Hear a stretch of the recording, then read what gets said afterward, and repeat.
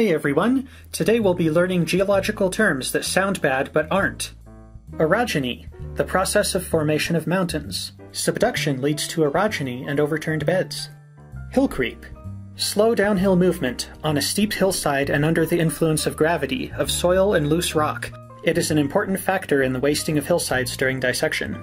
Johnny has been stalking me like some sort of backwards hill creep from Deliverance.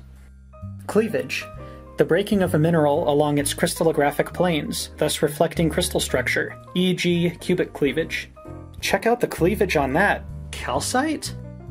Squeeze job, the forcing of cement slurry into a borehole in order to re-cement a channeled area behind the casing or to close off perforations. This old borehole is going to be leaky and gassy forever unless we give it a good old-fashioned squeeze job.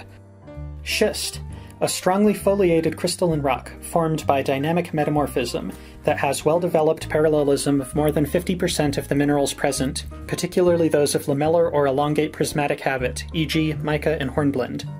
This is a piece of schist. Not just any schist, though. This is a fuchsite piece of schist.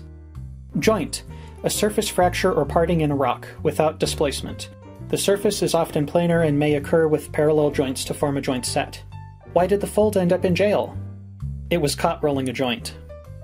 External mold, an impression in the surrounding rock showing the surface form and markings of the outer hard parts of a fossil shell or other organic structure.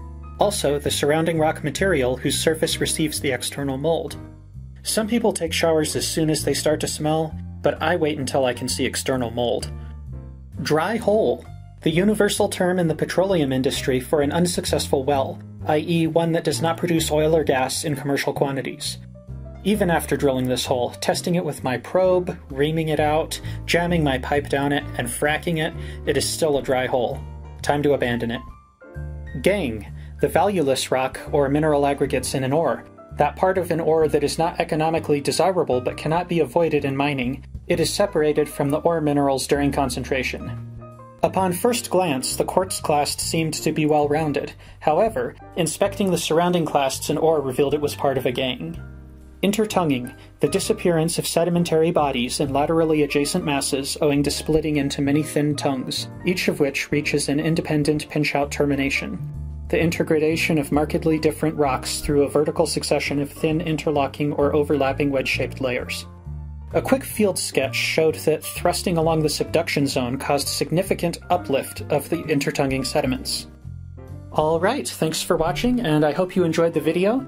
Please like and subscribe if you'd like to see more content in the future. I'll catch you next time.